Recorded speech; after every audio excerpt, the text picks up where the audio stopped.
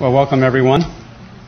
I'd like to welcome you all here on behalf of the Center for the Study of World Religions. We are located across the street, and after this event, we're going to have a reception for all of our guests, our panelists, and for all of you. So please join us for a reception at the center after this event. We're here, as you know, to convene a panel conversation honoring Jacques Audinet's book, The Human Face of Globalization from Multicultural to Mestizaje. Here it is, and it is for sale at the Divinity School bookstore. The book is a challenge to both a simple multiculturalism on the one hand and to cultural wars on the other. This fall, the Center for the Study of World Religions inaugurated its Religion in Politics series with the panel discussion on American national identity. At that occasion, Davíd Carrasco articulated a provocative rejoinder to Samuel Huntington's book, a rejoinder that embraced inclusiveness and rejoiced in diversity rather than focusing on anxiety about what defines American national identity. The event tonight, I think, sounds a similar positive note in foregrounding the human face of globalization and celebrating Mestizaje, the mixing of races and cultures. We're very grateful to Davíd for organizing the event. This evening also caps what has been a full day of discussions that have explored Latino leadership in politics, education, and religion.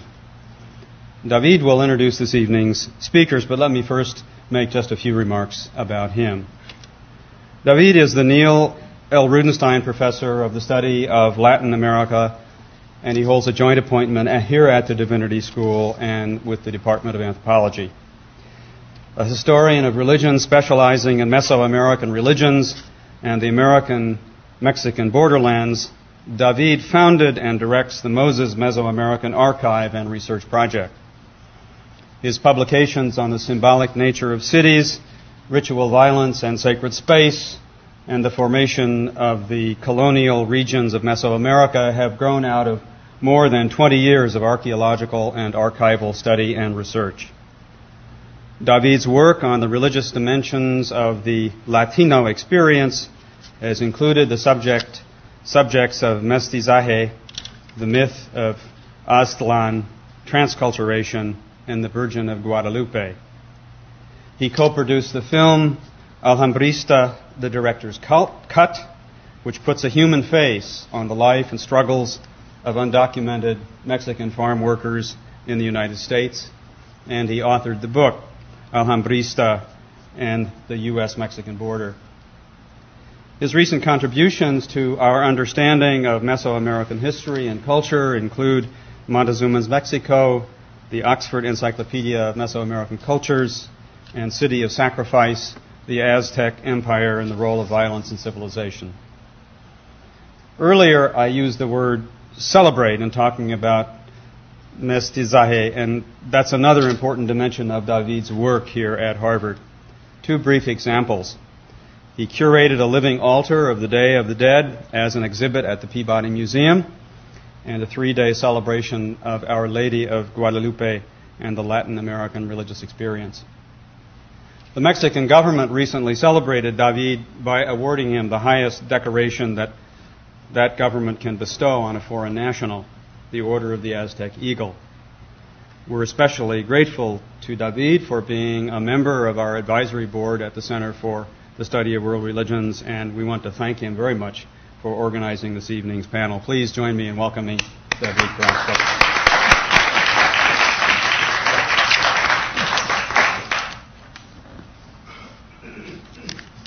Donald is so generous because I hardly show up for the meetings. So maybe he was trying to say, hey man, come over to the meetings once in a while since you're on the committee. Thank you very much, Donald, and the Center for the Study of World Religions, and Miss Rebecca Klein does such a fantastic job of taking care of all the events that take place and has really helped us put together tonight's presentation. how you keep so much poise is beyond me, but it's really impressive, the work and the poise. So thanks a lot for all that. It has been a long day. We just came from this program over at the Kennedy Center, and one of the events I want to reflect upon just for a moment is that the first panel of 3 panels that we had was on was on politics and Latinos and leadership, and it was chaired by David Gergen, and they brought in these heavy hitters from D.C. They brought in some people from the White House. It was strange because they were Latinos working in the White House. And there were these 2 Republicans and then there was 2 Democrats. And the Republicans were in a sort of frenzy of bragging about how effective they'd been with the Latinos. And it was so funny because we were there and the Democrats who were there, the 2 Democrats, kept saying, well, our party just doesn't get it about how to get into the Latino community. We just can't get it. And then Professor Audinet spoke and Elizondo spoke, and it was clear that the way you want to get Latinos involved in your political party is to have a big event around the Virgin of Guadalupe. Because if you have an event around the Virgin of Guadalupe, at least 40,000 Latinos will show up for that event. And the Democrats really woke up. So this may be the biggest contribution you made today to fighting back against what's going on. This evening's event is around a conversation around this remarkable book called The Human Face of Globalization, From Multicultural to Mestizaje. And as a way of bringing on the book to you, I wanted to read a paragraph of something I said earlier today, because one line from this comment that I made kept getting quoted later in the events. This was my opening comment. And it's a way of getting into this remarkable word and the position that Jacques Audinet takes in this book, The Human Face of Globalization, From Multicultural to Mestizaje. What is this strange word? And what does it mean? How powerful is it? And I said, they asked me to say something about the word Latino to start it off. And I said, listen to this series of words, of names and self-naming. Latinos, Latinas, Latinoas, Hispanos, Hispanics, Boricuas, Chicanos, Chicanas, Mestizos, Indo-Afro-Euro-Americans, all of them Latinos. And you note the tension that exists between them in this excerpt from a song by Dr. Loco's Rocking Jalapeno Band. When singing about contemporary Latina women activists, he croons, some label her Hispanic, but she's not one to panic. She's pura revolucionaria. To me, these multiple names mean, first of all, that they're creative ways for the children of Latin American diasporas to say affirmatively, we are here. We are all here. Todos estamos aquí. We share languages, colonial histories, some foods, practices of courtship and romance, love of homeland and hopes in this land. We share traditions of hard work and creative imaginations. But we are not all the same. From Alaska to Magellan, from San Juan to Seattle, from California to New York, we Latinos, Hispanos, call us what you will, are part of the most significant demographic transformation in the history of the United States. And we hope we are here to help make this new demography work for a better democracy. We are here, and our diversities promise to challenge and enrich this democracy. Now, the expression of these names, in part, is what this book is about. And let me just run through very quickly the titles of the chapters in this book as a way of introducing you to Jacques Audinet. The first chapter is called Diversity, Geography, and Cultures. The second chapter is called From Multicultural to Mestizaje. And it has a very important section that is central to Jacques Audinet's approach And that section is entitled Recognizing Differences. This whole idea of recognition is very important to this question of how Mestizaje works. He has also a chapter called The Vocabulary of Mestizaje, which includes the vocabulary of marginality, the scale of colors, and from contempt, and here's that word again, recognition. Then he has a chapter called Mestizaje Recognized. So he keeps coming back to this notion of recognition, recognized. And he has a subtitle, Inescapable Diversity, a desired totality between body and dream. Then he has a chapter called A History, and he's got H-I, in parentheses. A history of desire and violence, because in his view, this violence is fundamental to the story of Mestizaje. Then he has a section called Democracy, Rupture and Turning Point, where he deals with Cornelius de Paul, who believes Mestizaje doesn't exist. He talks about the Mestizaje of Arthur de Gobineau and also Alexis de Tocqueville. Then he has a chapter called The Transformation of Bonds, which is very much what it seems to me his notion of Mestizaje is about. Then he has a chapter called Symbology Shattered. And then finally, a wonderful title of a chapter, A Memory with a Future. And then finally, A Paradigm for Humanity. Now, one of the things I want to raise for you when you think about and react to and get into a critical conversation with the panel about the notion of Mestizaje is think about the way in which race discourse has been dominated in this culture for the last 100 years and longer. I mean, we know 100 years or so ago, W.E.B. Du Bois, our man, said the main problem of the 20th century is the problem of the color line. And the color line he was talking about largely was the black-white color line, although W.B. Du Bois was smart enough to know there were other shades of colors and so forth. But that position, that the black-white relationship is the way to talk about race and ethnicity in this country, has just dominated as such a powerful position. Even though folks are aware of the, of the subtleties in there, it's just so interesting to me, and certainly here at Harvard, with the work of Cornel West, and other folks up there in the African American studies. This whole question of the color line and the black-white, this is really powerful. This is really powerful. And all of a sudden we have here now coming on this demography, all this new demography that comes in and it doesn't try to destroy the black-white position, but you have, first of all, in the work of Virgil Elizondo, a remarkable book that came out some years ago called The Future is Mestizo. The future is not the black-white struggle. The future is mestizo, places where cultures meet, translated into a number of languages, republished, starting to reflect upon a little nowhere place called San Antonio, Texas, as a place where messages come that suggest to us there's alternative ways of talking about race discourse in this country. And that these alternative ways of talking about race discourse in this country have been, for the most part, occluded, or what Charles Long calls the dynamics of concealment. Now you understand, of course, that the black-white dichotomy was not created by black people. It was created and benefited white people. And of course then black people took it up and started to use it to benefit themselves. But here comes Elizondo and says, no man, the future is mestizo. As a matter of fact, the past has been mestizo. We also have, fortunately, on the panel a surprise guest tonight.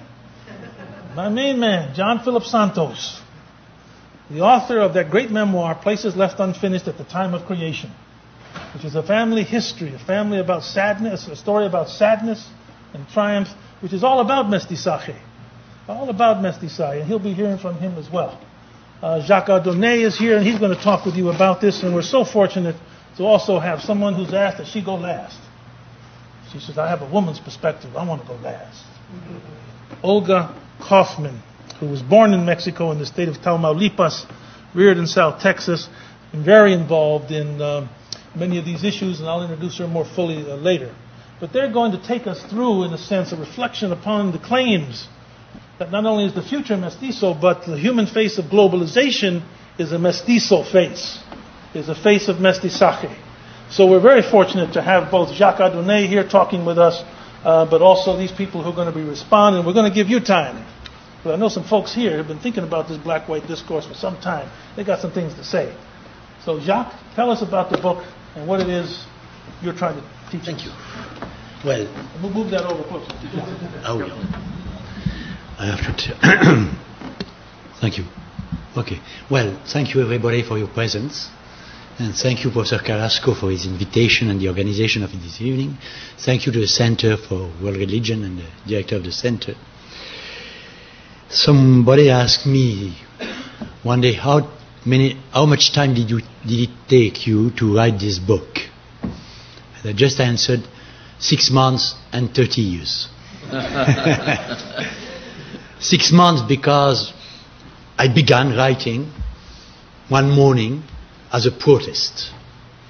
One morning I was shaving and I was listening to the radio, and there was a man in France named Le Pen, who was very racist, and he was speaking against immigration and that we had to send back all the immigrants to their country and so on. And I was just thinking, but what can I do, Of course, I can go to the streets and protesting against racism, but that won't be very effective, and I am a little bit too old in order to do that, But I suddenly thought, but I have in my files a lot of data which can be used against a man like this, because it's not enough to protest against racism. When you protest against racism, you are protesting for what? I am against racism, but I am for what? And I did not have any answer. What is the opposite of racism? What is the positive value which is opposed to racism? We say tolerance, but this is very vague, And suddenly I thought, but the opposite of racism is Mestizaje, And I began to think about that, and of course I had a lot of things in my files, and I must confess that it led me much further than I had ever thought, And it led me 30 years backward when I met Virgil in San Antonio, Texas. That's another story. But I began to work with him in the Mexican-American Cultural Center.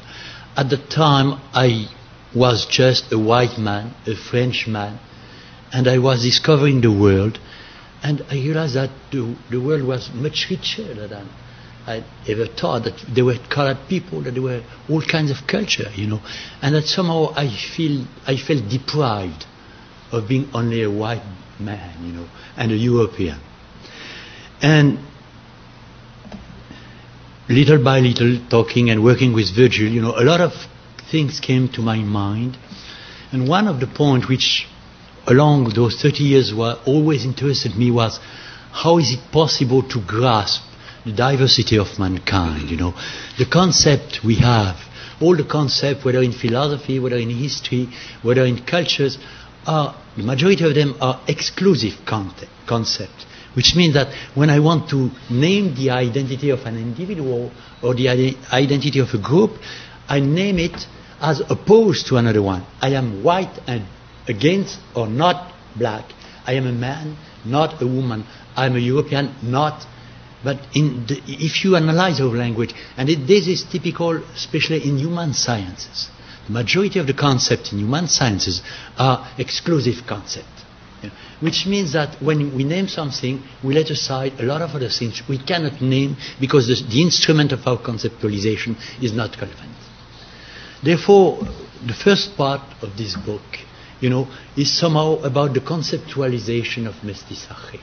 The titles Davíd Carrasco read a moment ago, just the chapters try to deal with the concept of multiculturalism, the concept of diversity, the concept of culture, and I try to analyze how those concepts function in our discourse, and how they are relevant and they are not relevant, because they name reality and also at the same time they exclude part of reality, And one of the most interesting chapter, and I was fascinated by it because it was a discovery. It came from one of my students, a young woman who is part German, part French. I was teaching about that, And so, one day she came to see me and she wanted to write a paper.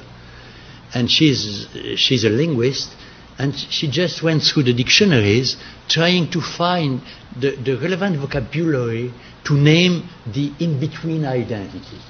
How can I name a human being who is neither white nor black, who is in between? She went through all the dictionaries in English, in French, in German, and so on. And the result of this investigation, I mention it here, is that of ordinary vocabulary to name these real in-between realities is always a negative vocabulary.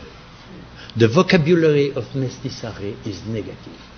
In all the think of English, for instance, half-breed, bastard. You have, of course, you have words, I give the list, But all those, there is no one positive word to name the reality of the mestizo identity. That's something. The only culture where the word mestizo is positive is Mexico.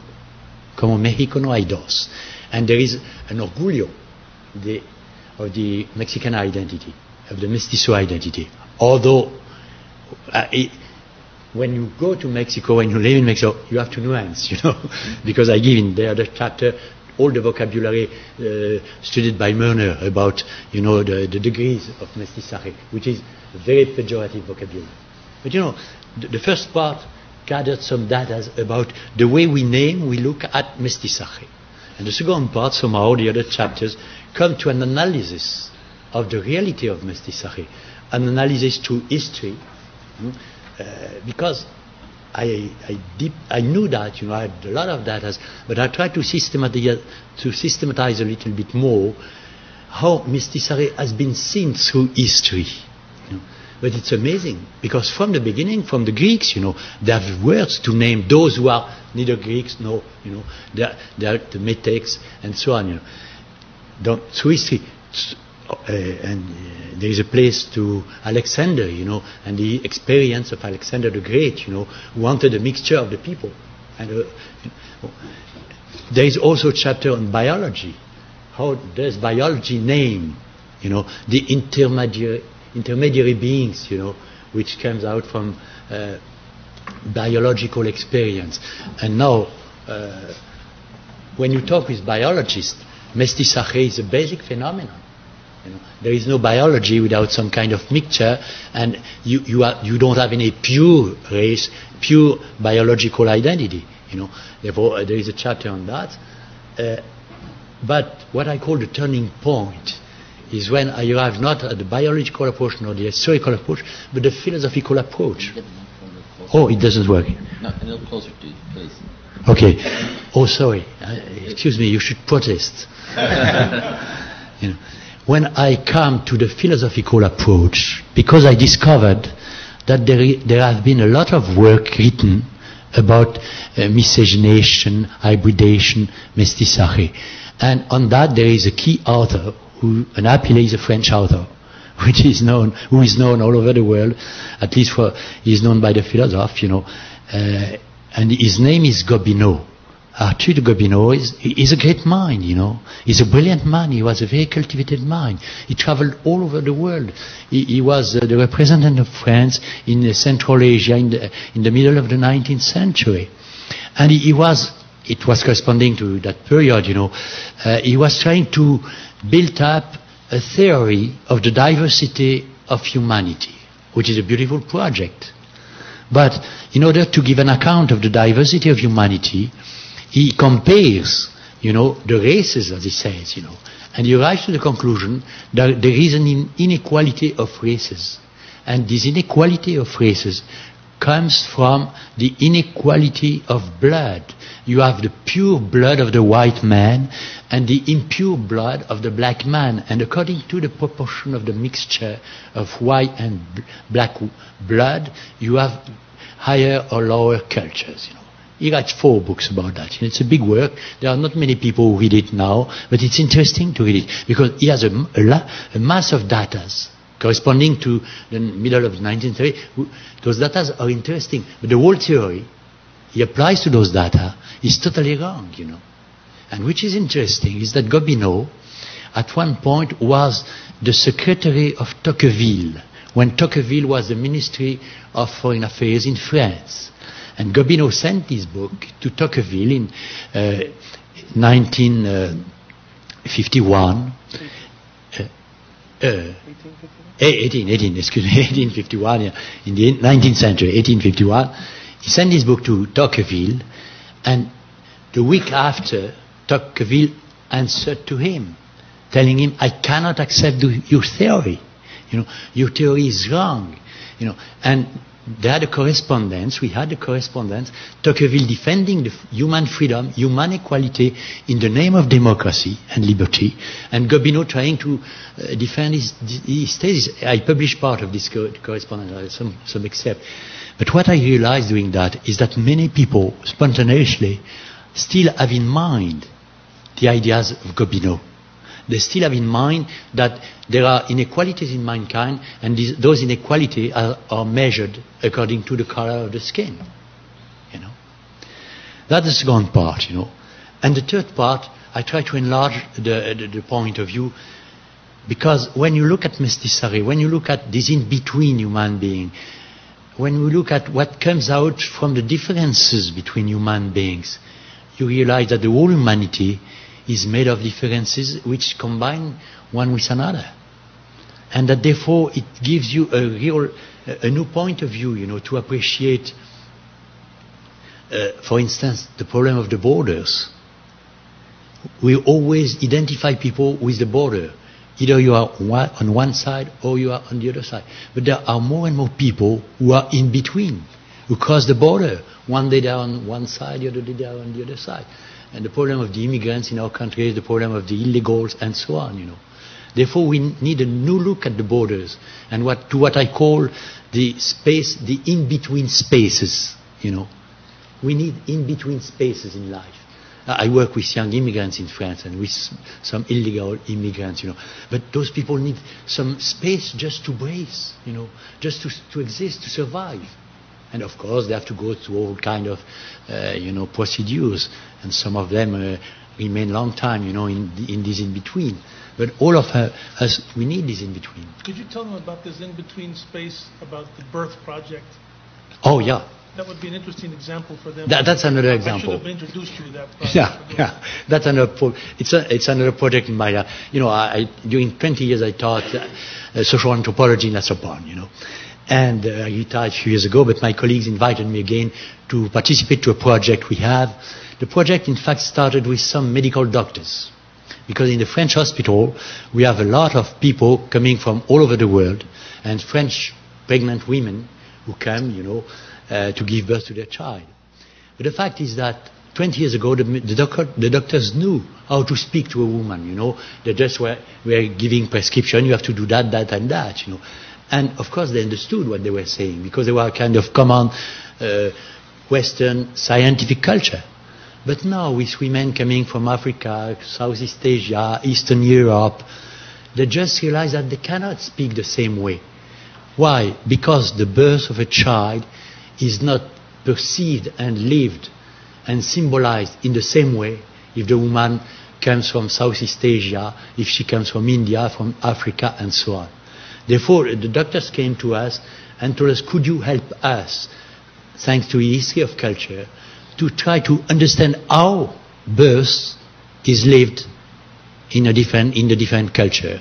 What is birth for a Buddhist? What is birth, the birth of a child for a Muslim? What is birth? And we began sharing cases, a case study on birth. And after that, we tried to theorize the thing. The book has been published. We are still going on continuing the project, But somehow, you see, birth, which seems to be the basic common experience of mankind, is on the one hand common, and on the other hand, totally different according to the cultures, And you have, for those women, for example, for their families, because it's also a problem of faith, we need some intermediary spaces. And now in some hospitals, they have created that kind of space when, just one example, a woman with a problem, she discussed with the doctor, her husband, she was Muslim, and the imam, in order to make a decision, And she made the decision, but after such a process in between, when nobody knew what would happen. At the end, she kept the boy, the baby, But that's kind of experience, But you could say the same thing about symbols. Is there a common grammar of symbols for man? That's a big problem, But the basic symbol of mankind, which are related with the human body, are lived, represented, spoken in different ways according to the culture, which means that you can translate and you cannot translate, And the child who is born from two different parents, he has to deal with these differences, because it's a child who is mestizo. The father comes from one place on earth, the mother from another place, The child has to adjust himself, or herself. Therefore, symbolically chatted, and Mestizaje brings a new vision of the body. Which amazes me is that in all the sociological surveys we have with the immigrants, the key problems which always come out are the same. Food and cuisine, marriage, and the right to marry, and religion, the rights. Cuisine, rights, and marriage, it deals with the body. What makes people communicate are not the ideas first. These are these basic symbols, which are the symbols of the body, which allow communication very often in ambiguity. But the symbol functions because it is ambiguous, And after that came more or less the clarifying of ideas. That's something else. And comes also the problem of time, what I call the memory of the future. Because in order to survive in our society, we have to reinterpret permanently our past. And the past of mankind, and especially the mestizo past, is a violent past. How to survive through violence. And when I began to think of that, I realized that every one of us, in our own history, personal history, or in our collective history, the history of our group, we have had to go through violence. As somebody told me one day in this country, and I think it's Virgil who told me that, our grandmothers have suffered, but we are alive. What is the link between the two? You see, time, space, body, the three basic coordination, clues of identity. And just the end is that for me, Mestizaje is a paradigm of humanity. Therefore, and I try to say that in a small book, it's not that big, with some example. But I must say that I was transformed myself in writing that book. Before I was just a Frenchman, a white man. No, I don't know that much who I am, but I know that I'm on the way. Thank you. Thank you very much. Thank you very much. So next we'll hear from Virgilio Elizondo. Virgilio, as I said, has written this wonderful book called The Future is Mestizo. His most recent book is called A God of Incredible Surprises.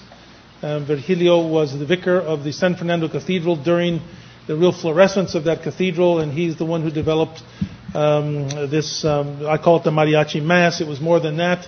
That has been televised and shown to countries all over the world because of its mestizo character. He was recently named by Time magazine as one of the leading spiritual innovators in the United States. And he's been working with Jacques Audinet for many years, and he has some thoughts on this book. Virgilio. Thank you, David. It's a great pleasure to be with you here again, and especially to introduce Jacques' book, because Jacques and I have worked together for so many years, and I'd like to give just a very quick anecdote of our meeting together. We first met in Colombia at the now famous Medellin conference of 1968, when Jacques had made a presentation, and he was a superstar, and I was just the secretary to my archbishop there, who simply went along because I could translate. That was my only qualification.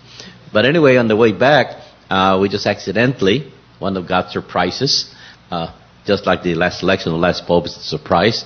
But anyway, we were on the same line in the airport to get on a plane together, so we got seats together, and there were a three-seater. We had my Archbishop with me. He sat on the window, I sat in the middle, and Jacques sat on the side. And my Archbishop very piously read his breviary on the way back. And Jacques and I very piously enjoyed Manhattans. And we talked about Mestizaje. That was our first conversation in '68. And we started talking about different aspects of Mestizaje. And we talked about something that for me has become a pivotal moment in my own self-understanding of who I am, and a lot of the basis of a lot of my own work, Futures Mestizo and other works. We talked about that famous inscription in Mexico City in the Plaza de las Tres Culturas, where the final battles took place between the Spaniards and their allies and the native Aztecs and their people. And it was, as you know, very bloody battles and very painful and cruel and violent. But there on that plaza was the inscription that really transformed my way of thinking and had been the basis of my own thought, where it said, on this side, on the sad night of August 13th, 1521, valiantly taken by Cortés, heroically defended by Cuauhtémoc, it was neither a defeat nor a victory, but the painful birth of the mestizo people who is Mexico today. And to be able to change my thought pattern from the either or, oppressor, oppressed, victim, victimized, the conquered, conquered, to be able to change from those categories of the either or to the category of birth. And birth comes through pain. There are birth pains. And yet without the birth pains, there's no birth. And to be able to transfer that to the birth of a people, to the whole birth of a people, that could transcend the either or, not by destroying it, by transcending it as a child transcends the parents. It doesn't destroy the parents, but the child goes beyond the parents. And so to transform that, see that as the birth of a people. And to see that as an inclusiveness. And so that started our friendship, was around Mestizaje. And, you know, we worked together, thanks to Jacques, as I went to France to do my doctorate, because he's the one that challenged me. He's the one that challenged me, said, look, you got to keep working this thought. You got to keep deepening, you got to keep exploring it. And many times I would ask him, say, well, you got me to come here, now tell me what to do. You know, he said, no, it's your work. You know, it's your work, you got to figure it out. And he was a great conversation partner, but he was not about to do it for me, which was great.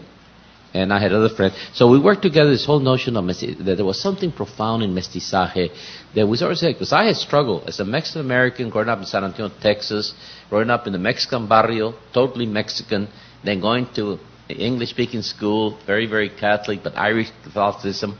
So having crossing that border every day, from two totally different worldviews, you know.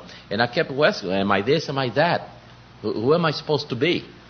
Even my name, you know, teachers couldn't pronounce Virgilio. So I became Virgil. And in those days, you don't question the teacher. Teacher said it, that's it, you know. So when I would cross the street, I was Virgil. When I crossed it back, I was Virgilio. And I grew up simply not, you know, that just became normal. Didn't even think twice of it. So we worked together, and to see that in Mestizaje, that there was a possibility of really something new and exciting. I remember reading Octavio Paz many years ago, an article he wrote on the difference between Mexico and the United States. It was in this article in Daedalus many years ago, where he did the difference on the basis of gastronomy and eroticism. He said the two basic tenets of humanity. Without one of those two, humanity comes to an end. You got to eat and you got to produce babies. So he said, without those two, we don't continue. So he said, but he wrote about that border as the border between absolute otherness.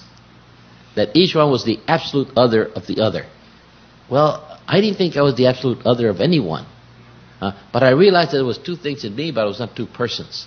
And so again, with Jacques' help, we continued to pursue the whole notion that Mestizaje was, that the border was not the border between absolute otherness, but it was actually the cradle of a new humanity. It was actually the cradle of a new humanity. It was bringing people, and yes, in a painful way, often very painful ways many times, and yet something new that could be celebrated. And so therefore the fiesta notion. So I think that the whole notion of responding both bodily and spirit, because as Jacques said, Mestizaje comes through the body. And that's where it's a big difference between multiculturalism. It comes through the body, and there is that coming together of peoples and something new being born. I'd just like to finish saying something. Jacques and I worked together many years, and it's been a great conversation partner. We had a great week in Mestizaje, where really Jacques and Davíd met in San Antonio, and it was a marvelous conversation that actually in many ways got into this book later on. In fact, the title came out of the conference, The Human Face of Globalization, from Multicultural to Mestizaje. I just thought I'd finish with this. His book is also in other languages. It's also in Italian, and it's provoking a tremendous amount of discussion at the Roman universities right now. As you know, the universities in Rome in Catholicism bring students from all over the world. The last time I taught in Rome, in my classroom, I had people in the English section of the course. I had people from 33 different nations in the class. So, when you teach in Rome, you really are teaching the world audience. And they teach in different language sections. Well, I just found out from a friend of mine who's doing his doctoral dissertation on Mestizaje, and doing a fascinating doctoral dissertation, that the big buzz around there among many of the students is Jacques' books Mestizaje. Because it is responding to something that they have to struggle with every day. Are they Ethiopian or are they Italian Catholics? Are they Nigerians or are they this? Are they this? And to be able to work at something where they can say, yes, I'm both, but something different. It says a tremendous liberation of the spirit. So I think his work is going to make a great contribution. For me, it's an example of people that are different working together. Jacques is very, very French. And I'm very, very Chicano, Mexican-American, we're many different in so many ways you wouldn't believe, and yet we become the closest friends and collaborators. Because I think we each, and that's part of the Mestizaje, to recognize difference, but it's contributing. And so we don't try to eliminate that difference. In fact, we celebrate it. We celebrated it. So I think that's, and I think his book is just a fascinating book, but I'd rather not take time from the other two respondents. That really continues to deepen that conversation on people's coming together. It's a world reality today. In fact, I'll finish with this phrase. One of the men who was a papabile but didn't get it, the cardinal from Venice, had just called, in a very interesting article, said what's needed today is a mestizaje between Christianity and Islam. Now, I found that to be an incredibly radical statement, from a man who's actually quite conservative in many other ways. But as he said, he simply said it's a reality. So people are living in the same space, they're marrying, they're having children. We need to talk about it in a positive way. So anyway, I'm just happy to be here with Jacques and Davíd and my other good friends here, Olga and John Phillip. So I think basta for a moment. Thank you. I can keep going, but...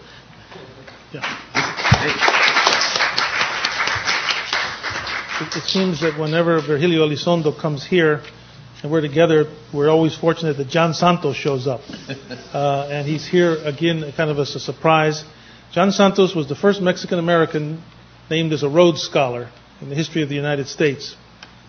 He went on to a career not only of writing but filmmaking. He became an enabler of artists and filmmakers from his work at the Ford Foundation. As a matter of fact, he's the person that enabled us to make the Alambrista director's cut. He guided us through the process of making the application, and he used his own weight there to make sure that we were funded to make Alambrista the director's cut. His great success as a writer so far has been the wonderful memoir, Places Left Unfinished at the Time of Creation, which was a finalist for the National Book Award. He's presently writing his next novel, which we're very much looking forward to.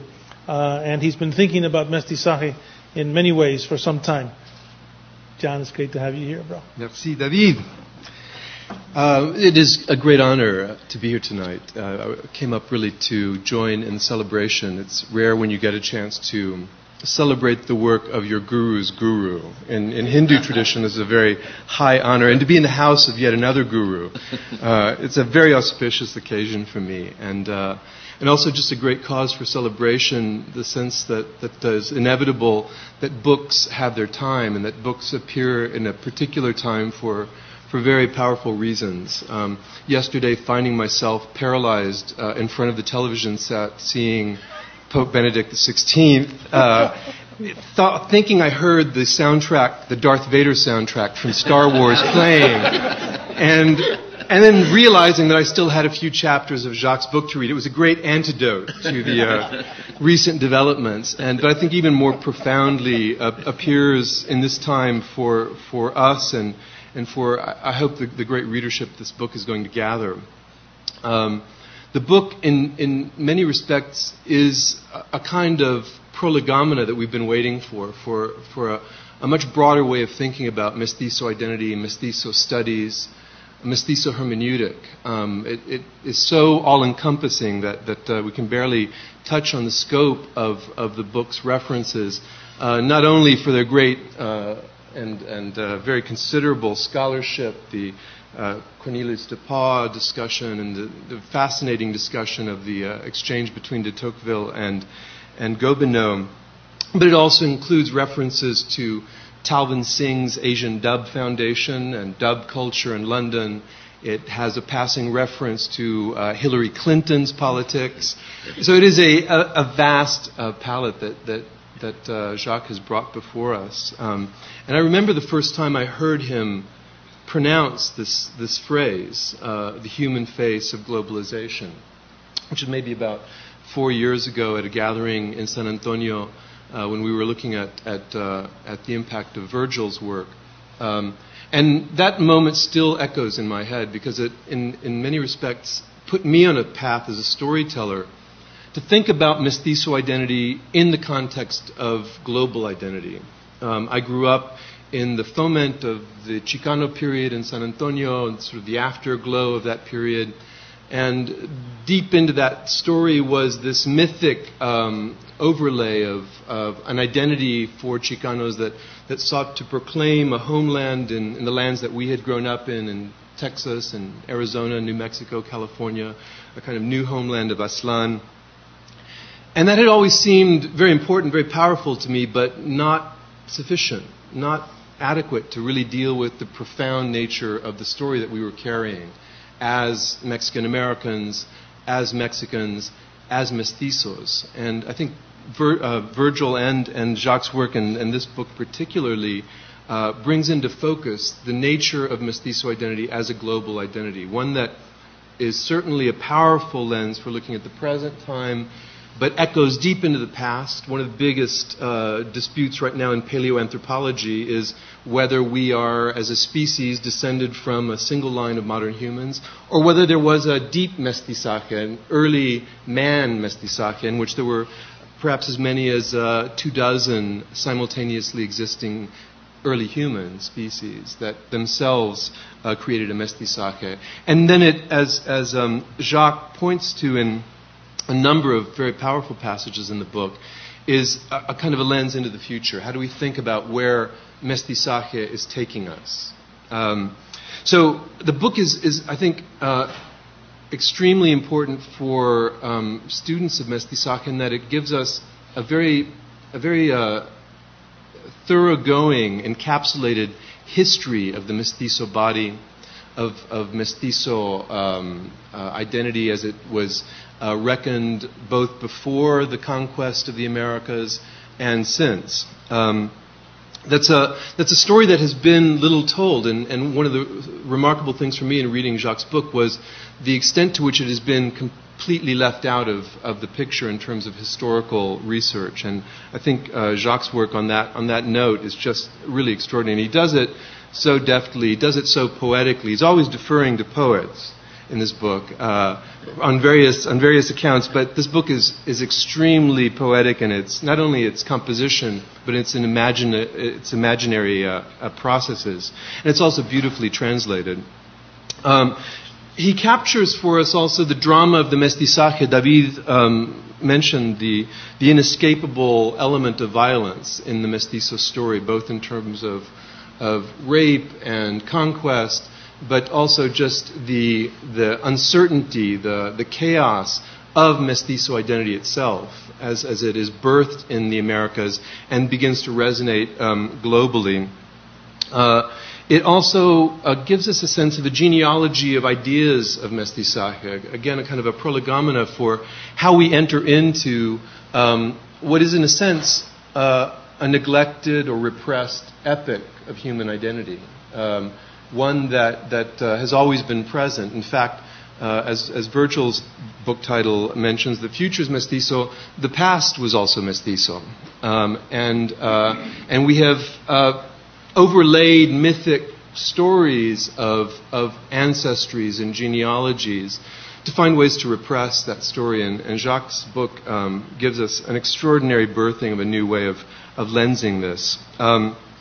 He asks very profoundly in one moment whether there can be a theory of mestizaje. And I think that's really where this book lands, at the doorstep of that theory. It opens in so many directions. It brings in elements of biology, natural history, history itself, politics, science. It really it grounds the idea of mestizaje as a human face for globalization in this very simple question of who are we? Where did we come from? How did we become who we are? And for me as a storyteller, that is the underlying beacon. It's the question that's always drawing forth stories of very ordinary families in South Texas or North Mexico who carry with them very deep roots in the indigenous past on one side and in the global past, whether in Iberia or North Africa or Asia, the real reckoning of the theme of the raza cósmica, of a cosmic race. So Jacques' work in many ways has helped me to see that while Mexicans have been very conscious of their mestizo past, that we've really just begun to plumb that very profound story of these origins. I just want to end on a note that Jacques points to in a couple of instances, very generously, talking about the role of both historians and the role of others in bringing this story forward. He says, bit by bit, this is from the chapter called Mestizaje Recognized, bit by bit the work of anthropologists and biologists reconstructs how things reached their present state, whereas only poets are capable of sketching the outlines of an unknown future. And it's that element, that great generosity about pointing to the role of poets and of the imagination in envisioning where the mestizo story is going. In the last couple of months, I've read a couple of books that sort of gave me other beacons towards this future horizon. One is the Mary Doria Russell book, Children of God, which is a book about interplanetary travel, where a group of Jesuits are sent to a planet as experts in encountering the other.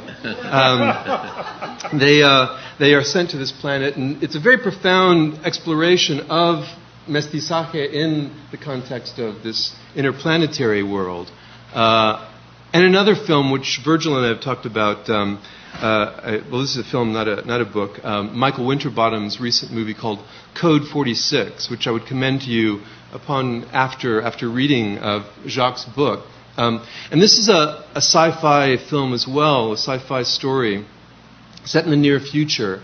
Not much is really told to you about what has taken place in the world, but you're following the story of an investigator played by Tim Robbins, who goes to Shanghai, which is apparently now in a desert.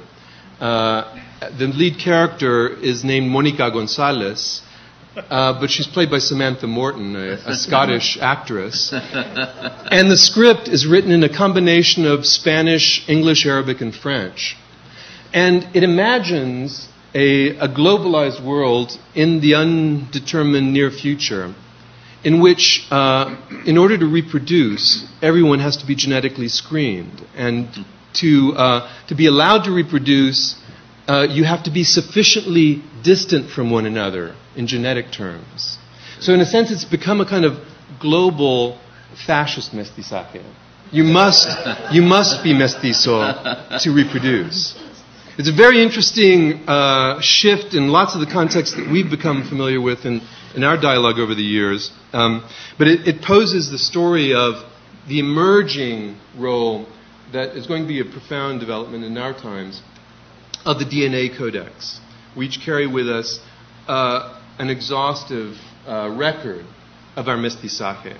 And it's a scientific a scientific language, but it's going to verge increasingly towards a vernacular. And we're going to be presented with full scripts, in a sense, of our mestizo past. So questions of what we will do with that, what we will do with that story of our profoundly mixed origins in light of the very dear national cultural identity stories that we carry. I think I will just end there. Very good. As a way of bringing Olga Garza Kauffman on, let me just read for you very quickly just a couple of lines from the book so that you can get another sense of the kind of commitment that Jacques Audinet is making. In a chapter called The Vocabulary of Mestizaje, he writes, Mestizaje becomes a value and carries with it new resources. Then he writes, in summary, this word, still rarely used despite advances and almost forbidden in daily conversation, is an alarm. Raising the subject of mestizaje is getting close to a danger zone, a suspect area, one of those subjects that aren't mentioned in polite company. The word will travel a long road before it gets positive connotation and designates one of the richest facets of the human adventure. This story is worth telling. Later in the chapter, mestizaje thus becomes a means for classifying human beings and determining the power plays between them. And then he says,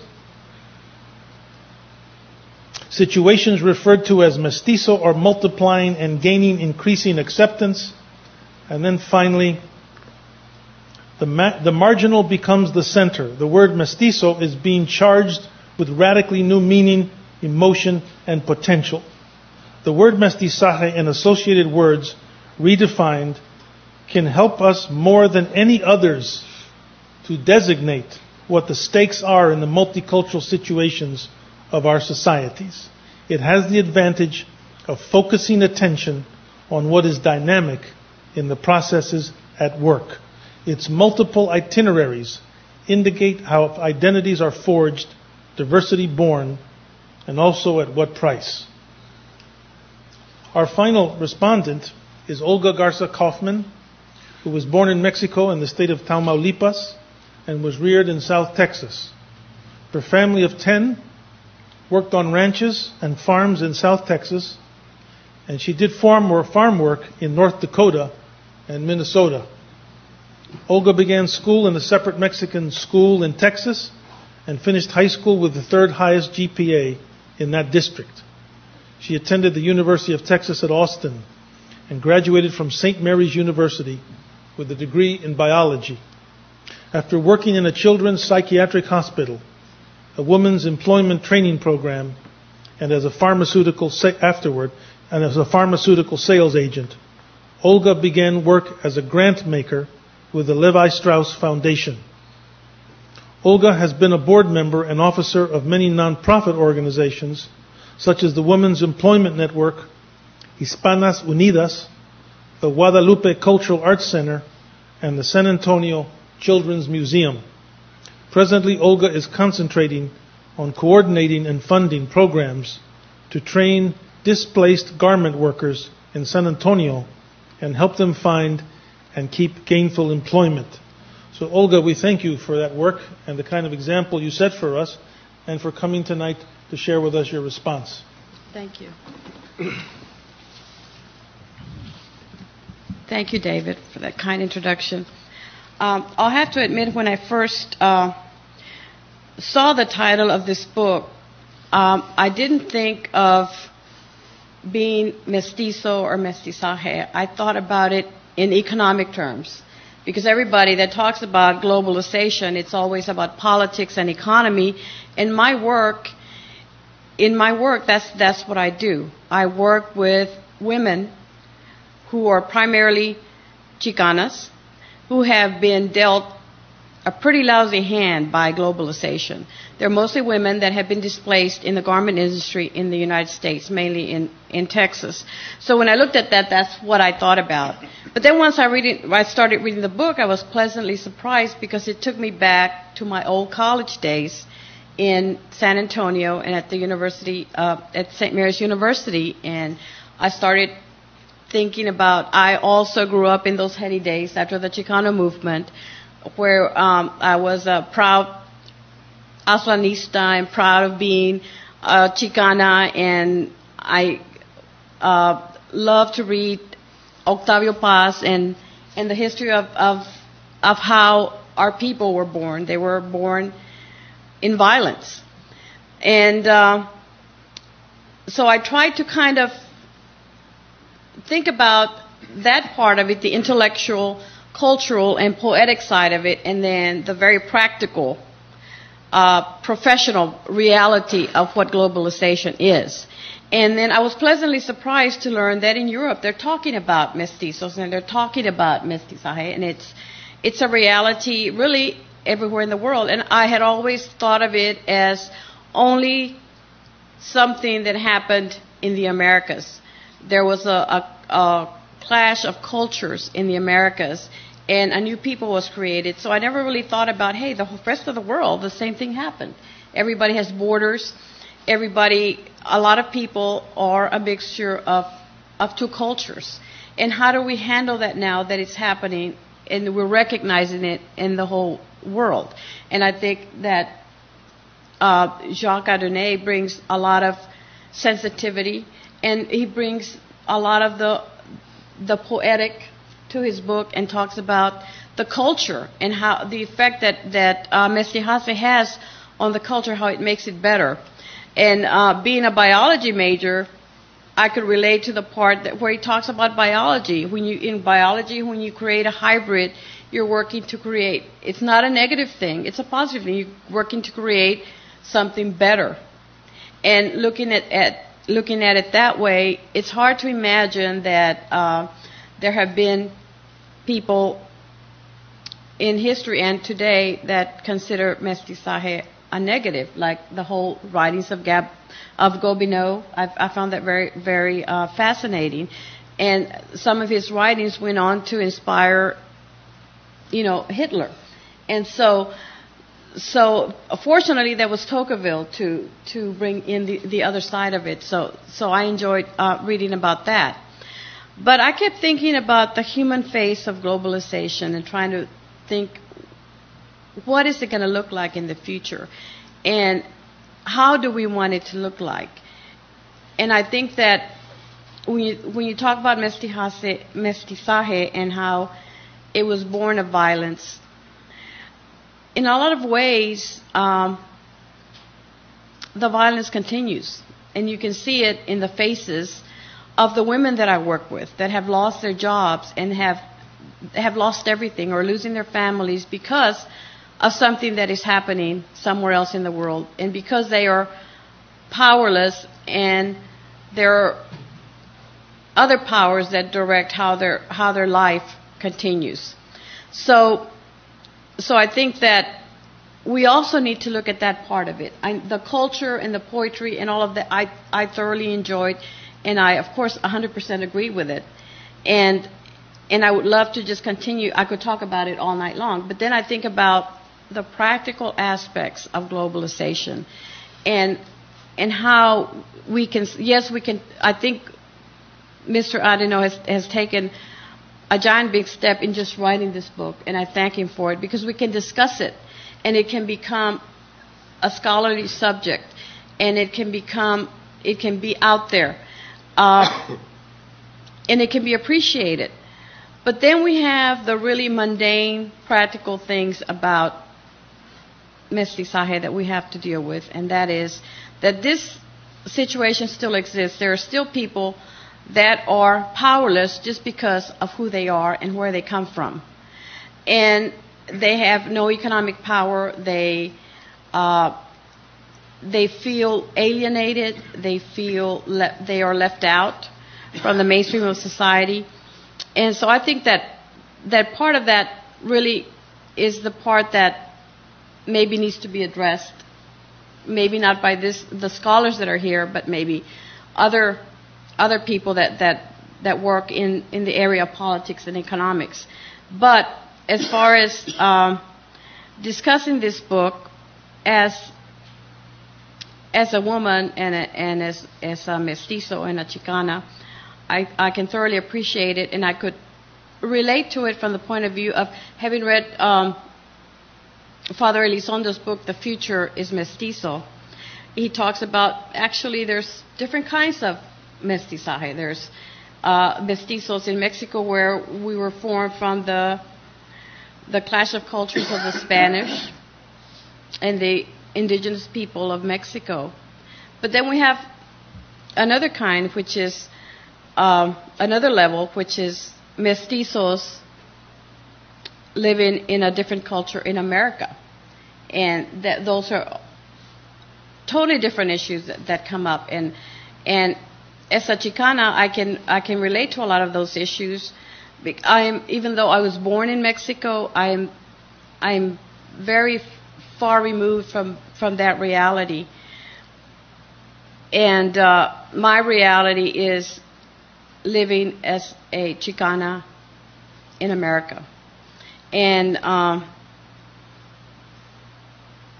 it's totally different when I read about mestizaje in Mexico and what I read about in books. So I thought about all these different things, and so then I thought, well, what does that make my children? And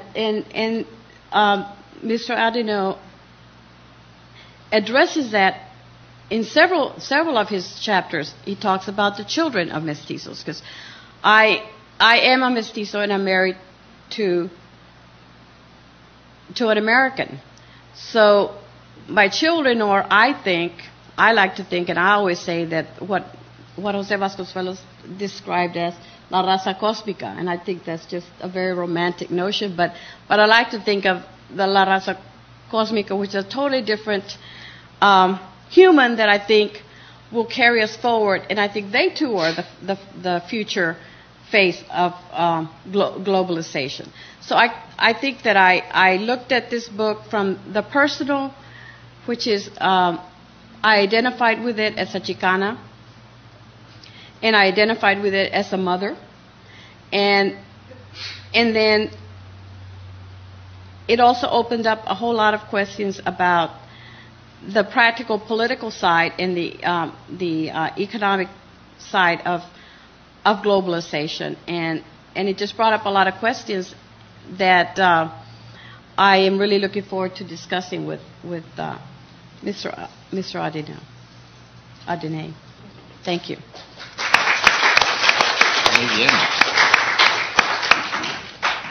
So the powerful question: what does that make my children? Very interesting.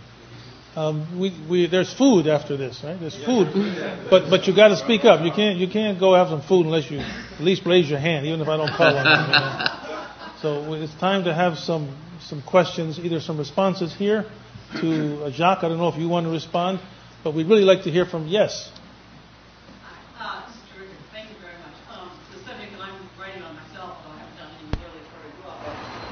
To give my credentials, I mean, the Ethnic Studies Committee of Arts and Sciences here. I'm also in the African American Studies Department, so my question comes from that framework, though obviously I'm not black myself. Which is, why is it this sort of one more version of everybody gets to become white except us? Us in this case speaking as a black American. We saw this before when the Irish became white. We saw this before, when the Brazilians are whitening as a consequence of getting lighter skin color and a little higher in class. Mestizo, Mestizaje is a way of sort of not being black, etc. I'm caricaturing that position. I'm caricaturing that position, but I think some more sophisticated or subtle version of it is a very serious concern within some, not all, of the African American community, and more generally among people who do think in terms of the traditional sort of black-white binary. So how do you get around that position?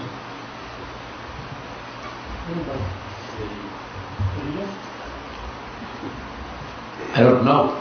I don't either. But I think, I don't know because I think it's very deeply ingrained in our consciousness to think in terms of the either or. I think it's very deeply... And that's why I say, I don't know, an easy way. For example, myself, I didn't choose to be who I am. I was born. And I sought to understand who I am.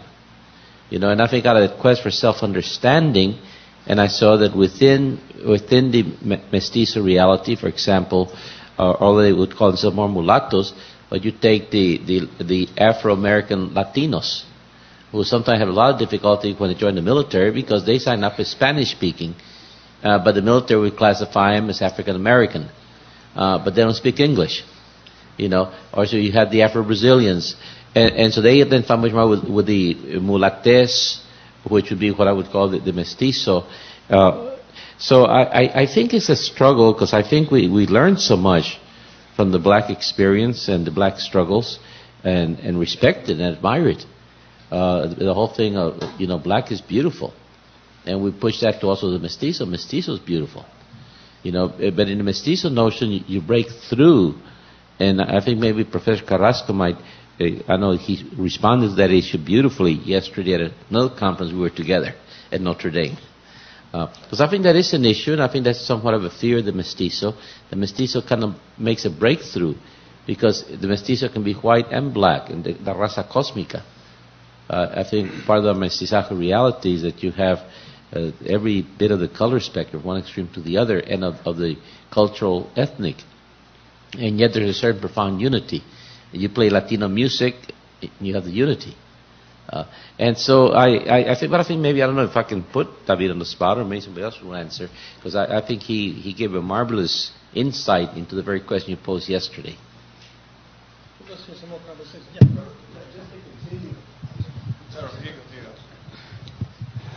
Thank you. I appreciate the project and the work that you're doing.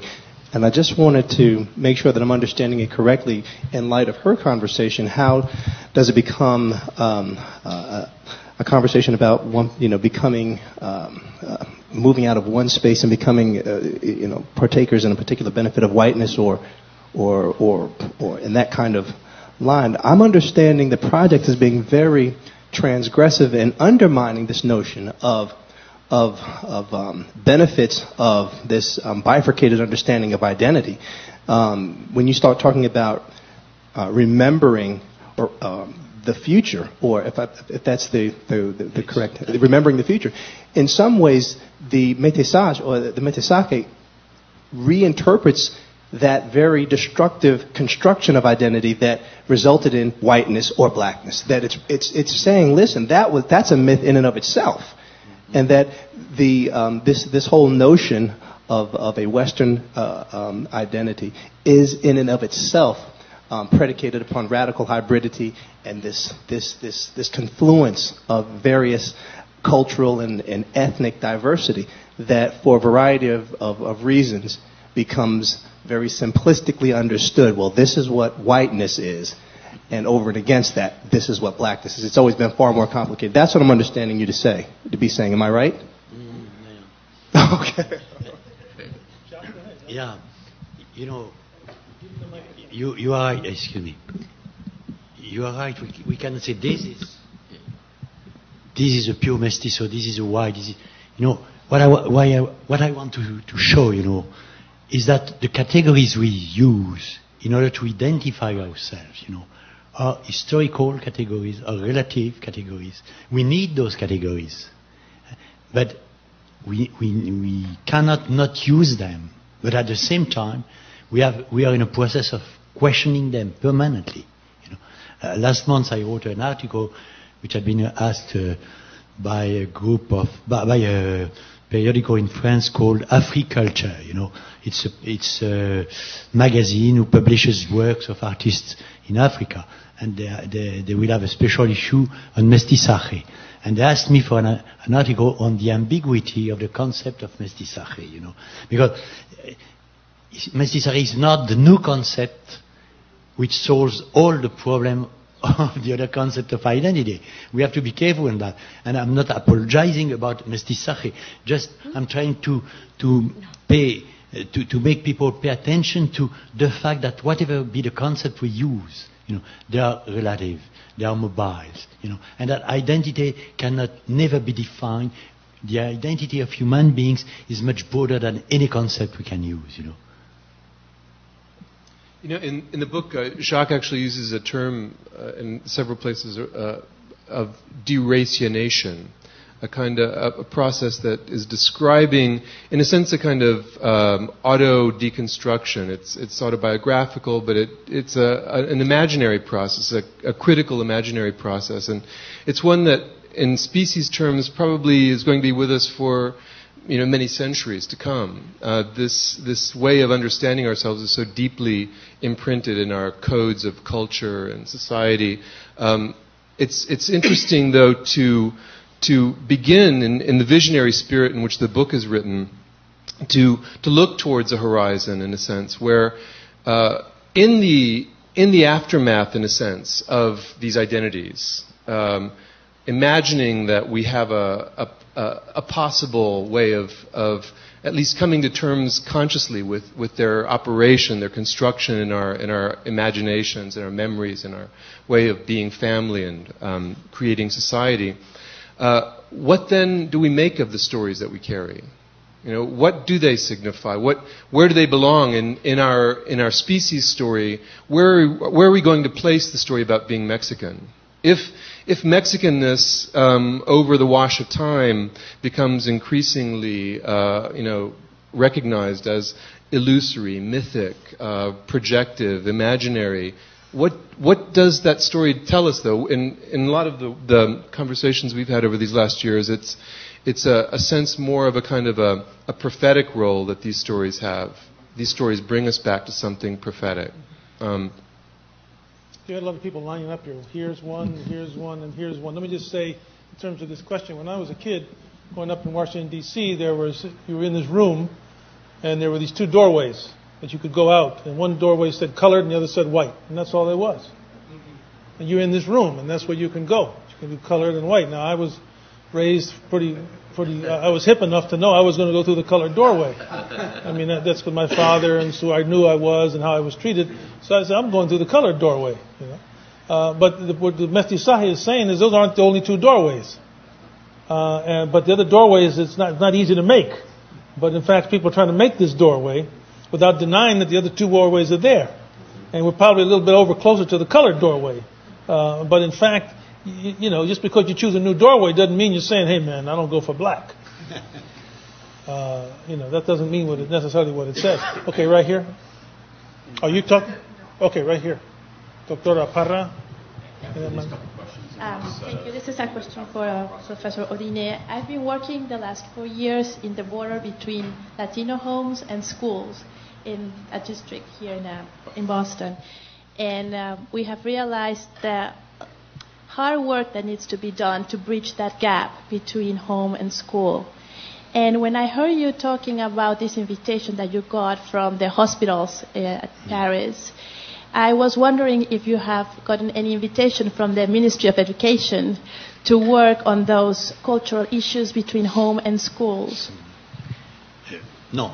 I personally did not receive that kind of invitation, but there are several groups working on that, And do you know more or less what are they doing? But many of the groups who works on that in many countries, few of them work from the point of view of Mestizaje, because the hypothesis we have in our country, especially in Europe, about the differences between people is that the only way to survive for the society is to deny those differences. We are all of us, we are equal, we are the same citizens of the same country. Therefore, the differences belong to the individual realm of the personality. When we are in common, of course, all of us, we are citizens. Therefore, there is no problem at the citizenship level, But the problem comes at the personal level. That's psychological. But there are very few works, who try to deal with the collective situation. And we have a lot of problem of that in France, for instance, with the Muslims. Maybe you heard about all those discussions about the veils in the classroom, should the Muslim girls wear or not their veils, The answer was, they are French citizens, therefore they don't wear their veil in school, you know. They wear it whenever they want, outside of school, at home or in the street, but not in school. But that does not solve the problem, you know. We have to question the hypothesis which is behind that. Of course, the citizenship is the same for everybody, but should not exist a citizenship which accept the differences, not only differences of phrases, differences of culture. And we have not found that. We're going to have one more, and then we're going to continue this across the street with the food. So you get to go eat. You get to go eat. I really want to eat also, so I had to make up a question. Thank you very much. I really appreciate all your commentaries. I myself am Canadian and French Canadian. When I'm in Montreal, they say I'm French. When I'm in Paris, they say I'm Canadian. So I understand this mestizaje. So and I really like I'm also a student in philosophy and here at the Divinity School. And so the problem of the either or is really a big problem, I think, to understand our being, our identity. And you were saying also that identity is not something that can be definitive, that is always in progress, that is always dynamic. And so I was wondering if you could say a little bit more here about the idea of becoming, because I think that it's not because I'm mixed or I have these two cultures within me that I'm all set up. It's always, if I go live in India for 20 more years, I'll become also a little bit Indian. So this idea of becoming and this idea of maybe of mystery that I've come across, because we never, if we can never fully grasp with our categories the identity or the reality of something, then what about the mystery? I think our new Pope has difficulty to. Well, that would be another story I will not enter here. But so just the idea of becoming and mystery, if you wanted to say a few words about. Well, it's a very huge question, yes. You know, because we have to think about the way in which in the Western world the philosophical tradition has defined the individual as a person. You know. And of course it goes back to the Greeks, it goes through the whole Christian tradition, you know. And the person is a mystery, is something permanent. Persona means substance, you know, permanent substance. But the anthropological work shows us that this what is the relation between this supposed permanency and the diversity we have to go through all our life long, you know. And I think it's a new, you know, that's a new philosophical field, you know, which has to be explored. For me personally, I'm trying to work on that through the categories I mentioned at the end, you know, time, space, and body, which are for me the basic anthropological categories, you know. Therefore, how to detect the permanency of one human being through time, space, and body. What is permanent? What is not permanent? And the instrument to work with that is language. You know, we have a language of the past. We are telling our own story permanently and transforming our story. But what we say of the past, does it correspond or not to what the past? Even in our own history, what our memories of our own history are faithful to the past and betray the past. Well, that's the kind of question it comes around. And of course, you can suppose that we have some kind of idealistic identity which is going through time, space, and body. You can imagine that. It gives a good idealistic philosophy. Okay, I have some trouble with that. I think we still haven't been able to answer all the questions and the implications here. Certainly Olga's wonderful and critical comments. Let's try to do that across the street. I want to thank the panel. Thanks, Jacques, for writing the book. All of you coming.